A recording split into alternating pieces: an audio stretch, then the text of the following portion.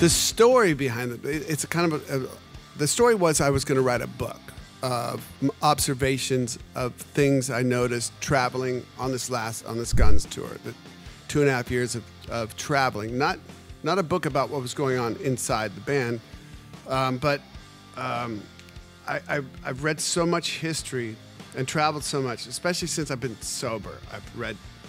I've literally nearly 1,000 history books. On this tour, and before I left on the tour, we were rehearsing January, February, March, April of 2016. So there was debates on the current administration, right? There was debates on the runoff to the election.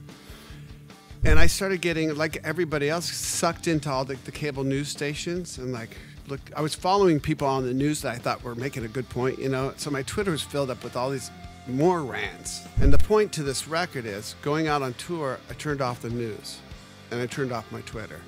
You know, I stopped looking. And I, as a historian, I go and see all this nerdy, touristy stuff. And when you travel and you go out and you do these nerdy, touristy things, you talk to people, not only in America, but around the world. The divide that they were talking about, that I'd left on the cable news, it was so apparent it just wasn't there.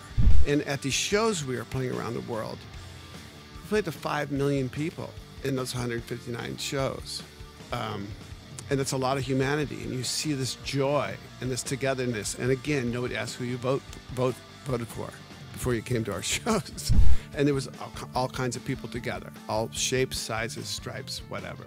So through my observations of all of this kind of togetherness, I did write about homelessness in Seattle on the record. I wrote about opiate addiction in this country. I wrote about the song I just played, Feel, is about the loss. My feeling, the reflection of the loss of Scott Weiland and Chris Cornell and Prince and Chester Bennington. And you know, I am a drug addict and an alcoholic. You know, I don't practice my alcohol. I don't drink. I don't do drugs. I've had bouts of depression. I understand what it's about, and so that song just happened in 3 minutes. You know,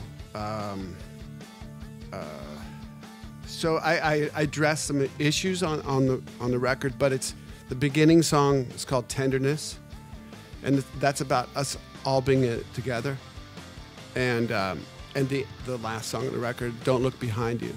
It's about looking forward. This too shall pass, and together we'll come through this okay.